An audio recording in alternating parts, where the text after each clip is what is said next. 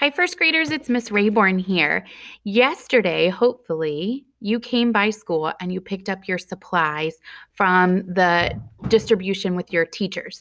There is a piece of foam inside of your kit. It's thick and it's kind of plasticky.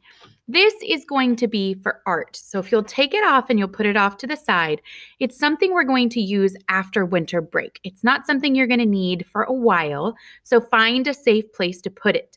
Please do not bend it. Please do not cut it. And please do not draw on it yet. We have a project planned for after winter break where we're going to need this little piece of styrofoam. Kind of looks like a sheet of paper when I hold it up, except we know that it's not because it would be flopping or bending. So please be gentle to it. Don't throw it away. It is important. And don't draw on it or cut it yet because it's going to be for a project after winter break. So I hope you had a great week thus far and you picked up your things.